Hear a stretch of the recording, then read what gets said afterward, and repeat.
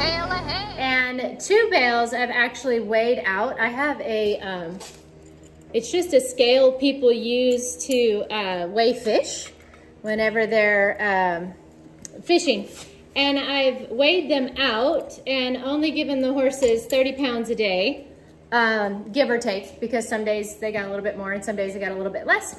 And so the last bale that I did that on, I marked down every single day how much I actually fed. And then when I used the entire bale, I added up all of the totals that I had, and the total only came to 408 pounds. When I bought the bales, and on the website of the people that actually sell the bales, they said that the square bales were approximately, give or take, 800 pounds.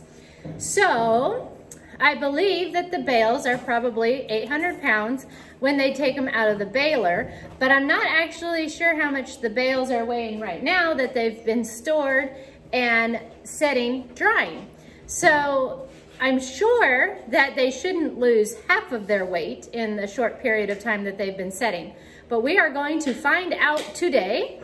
My husband has a car scale, and we've put some 2x4s down on it, and we're going to lift up the bale of hay and put them on there, and then we are actually going to use the car scale to find out how much does the bale of hay weigh. And then of course that's gonna help me figure out how much I have and how long it should last according to the weight. So that is what we are going to find out today. All right, we have the hay on the scales, and drum roll please. The screen is messed up just a little bit, but it's still weighing the hay correctly. And it says it is 731 to 32 pounds. So 730 pounds. So according to those calculations, they're pretty spot on when they say give or take 800 pounds. So I am very pleased to find this out, and I find it very interesting. All right, so it is hot as the dickens out here. I'm getting ready to go back in the house and drink myself some water. But now we know how much the hay weighs for sure. And that means that my calculations when I was weighing out the hay and measuring it, and it only came to 408 pounds.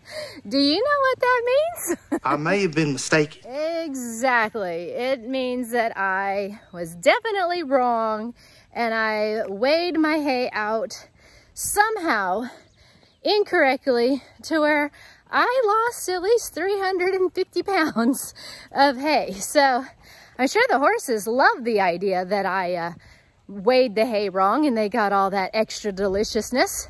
So either I need to get a new scale or I need to get a new method of doing things. But there you have it, guys. Thank you so much. I hope you enjoyed the video. Maybe it's helped somebody out there. I'd like to think that it has.